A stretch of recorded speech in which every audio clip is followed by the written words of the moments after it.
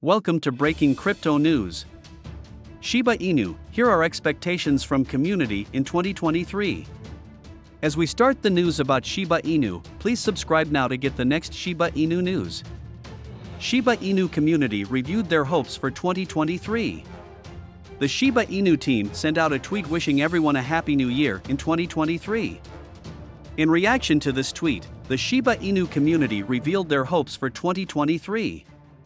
Aside from the anticipation for strong price action in 2023, two calls stand out among the various responses: Shibarium and burning. Wen Shibarium? While there is no set date for when Shibarium will be available to the public, the beta testing phase appears to be coming soon. Shiba Inu lead developer Shytoshi Kusama, at the close of 2022, tweeted about his meeting with the Shibarium builder Unification earlier this week. About Shibarium, he wrote, "Aligning onboarding finalizing. Soon, very soon." The official Twitter account for Shibarium Network at ShibariumNet, posted a tweet that just reads 2023. Expectations continue to soar for Shibarium's imminent release in 2023. Burn More. The SHIB Burn Initiative reports 83,347,071,504 SHIB tokens valued at $684,040 were burned in 2022, with 6,395 transactions. Shiba Inu burning remains a popular topic among the SHIB community, who wish to see burns move into the realm of trillions.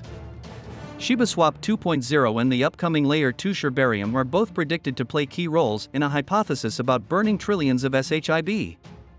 Shiba Inu lead developer Shytoshi Kusama stated in 2022 that true community effort was required to burn trillions of SHIB.